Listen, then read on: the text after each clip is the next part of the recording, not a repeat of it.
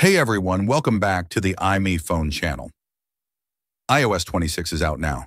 I've already updated, and there are so many amazing features. Are you excited to try them out too?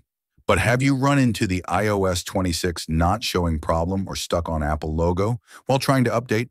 Don't worry, this video introduces two methods to help you fix this problem. Let's get started.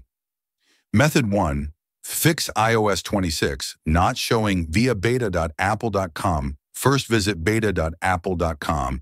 Using Safari sign up or sign in with your Apple ID for iOS devices, scroll down to start, click register your iOS device, and then go to Setting, click About, then tap Software Update, turn on beta updates on a registration page.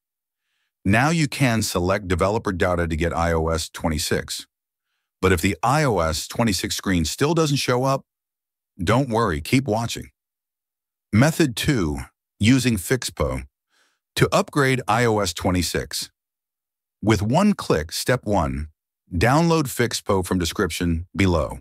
Launch it and connect your iPhone to the computer. Step 2. Under the iOS upgrade. Downgrade tab, choose the Upgrade iOS as you want to get the iOS 26 beta. Step 3. Fixppo will automatically detect your device. Once the info shows up, click the download button to get the iOS 26 beta firmware. Step 4.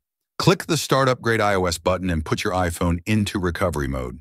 For iPhone 8 and above, instantly click and release the volume up key and then the volume down key. Press and hold the side button until you see this. Wait for a few minutes for the software to finish installing the iOS 26 beta on your iPhone. When the process is finished, your iPhone will be rebooted, and you can see that your iPhone now is in the iOS 26 beta version. Amazing, right? Now you can fully enjoy exploring the new features of iOS 26. All right, that's it for today's video. Don't forget to subscribe to this channel. If you found these tips helpful, feel free to share them with your friends. See you next time.